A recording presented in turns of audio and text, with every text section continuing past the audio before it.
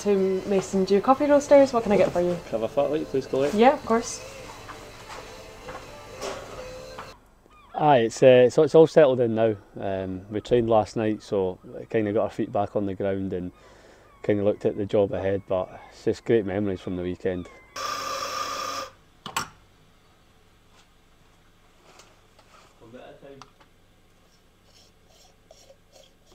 I think even the club put the one out yesterday, and watching it again, I must have watched every video 4 or 5 times, and I remember going on the pitch with 10 minutes to go thinking we're not going to do it, thinking how we let everyone down, and then for it to finish the way it did, it's probably relief more than anything.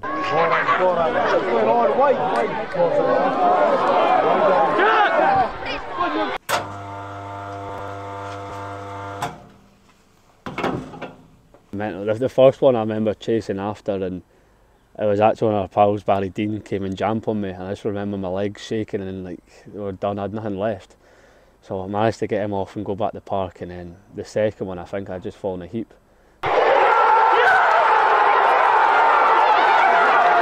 I think a lot of them are customers, so it was good, but like you say, you know so many faces in Brechin. I've seen it, maybe I was here for 2 years before, seen the same faces this year. Now we've got the shop here, so you see a lot more people. So there was just so many people just to hug and just to celebrate with. It was unbelievable.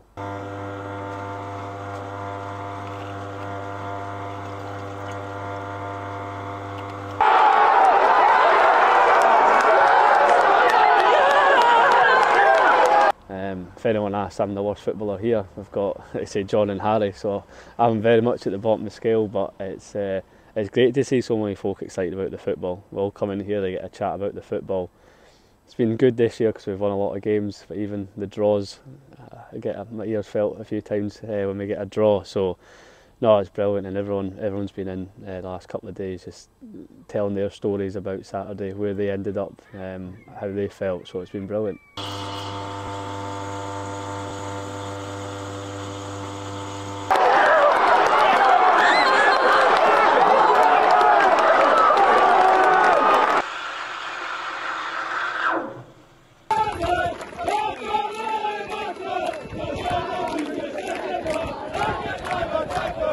The send-off that we got when we left the bus, I think everyone was taken by surprise when we came back off the bus, or even up at the game, the amount of fans that were there.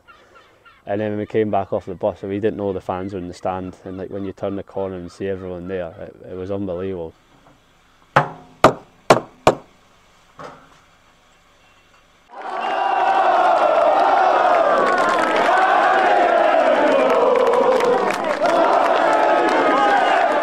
So if I take you back to Saturday and the moments that they finished after that, I think there was images of the Brechin site of you on the phone. Who were you on the phone?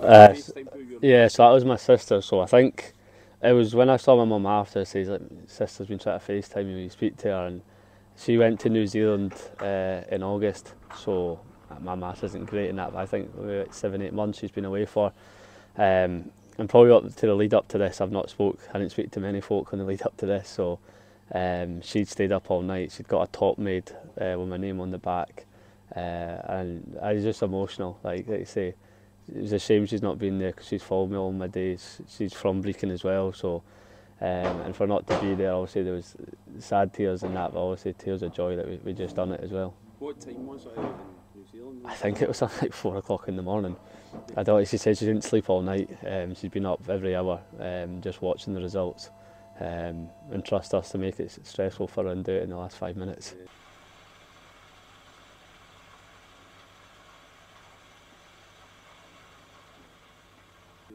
It wasn't, when I phoned her I thought I'd be alright in that, but she, seen in her face like how emotional she was, and it just kind of hit me. I think it was a special day. Like there was so much pressure on us all week, all season really. I've seen it maybe in here a bit more, like folk saying every day about it. There's obviously the pressure from the other teams on the day of the game, the amount of folk that were here, the amount of folk that are giving you best wishes. So just to finally do it, and like you say, like just see my sister that I've not seen for so long, and see that she's still up at stupid o'clock, it was just so good. Sorry, buddy. Big hug for your mum on the picture. Yeah, no, that was really nice. It was, I think she's been at every single game this season, home and away.